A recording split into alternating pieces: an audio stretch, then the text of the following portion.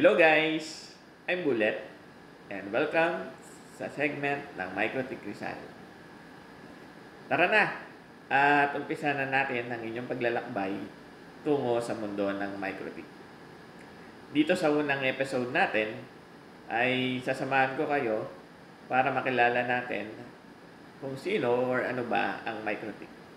At aalamin din natin ang mga kakailanganin nating gamit para ma-explore ang isang MikroTik router. Ang MikroTik ay isang router software and hardware manufacturer na located sa bansang Europa. Ito ay matatagpuan sa Riga, Latvia at sila ay na-establish noong 1996. Layunin ng MikroTik na mapabilis at mapalakas ang teknolohiya ng internet. At ito ay maging affordable sa mas nakakarami. May mga events din ang MikroTik na ginaganap sa iba't ibang parte ng mundo at ito ang tinatawag na MikroTik Users Meeting. Dito sa Pilipinas, ito ay huling ginanap noong January 2018 sa Dusit Thani, Makati at inatendan ng mga MikroTik IT professional mula sa iba't ibang dako ng ating bansa. Libre lang ang registration ito at namimigay din sila ng mga MikroTik products and other freebies. Meron ding programa ang MikroTik para sa edukasyon at ito ay tinatawag na MikroTik Academy Program. Ito ay pag-uusapan natin sa isa sa ating mga future episodes. Meron ding mga certification na pwedeng kunin at ito ay internationally recognized. Madaming tutorials and documentation na makikita sa internet. At meron ding sariling wiki ang MikroTik para sa mga gustong matuto nito. Sa MikroTik, meron tayong mga terminologies tulad ng router OS and router board. Yung router OS, ito yung dinevelop nilang operating system para sa kanilang mga hardware.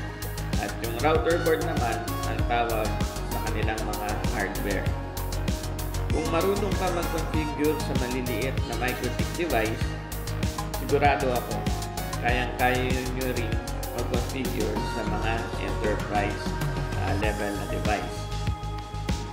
Para sa dagdag pang kaalaman, bumisita sa official website ng MikroTik, www.mikrotik.com. Ano-ano nga ba yung mga kakailanganin nating gamit para maumpisa natin yung pag-explore ng MikroTik? Number 1, MikroTik device, yung power adapter niya, straight through LAN cable, then laptop. Yung mga laptop ngayon, yung mga bagong laptop ngayon, usually wala ng LAN port. Ang pwede natin gawin is bumili na lang ng USB to LAN converter.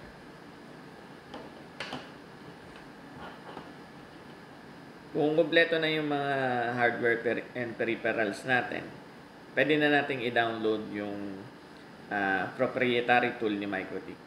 Ang tawag nun ay Winbox. Ito yung ginagamit natin para ma-access yung MikroTik router OS. So, susunod na video natin, papakita natin kung paano i-download yung Winbox sa MikroTik website.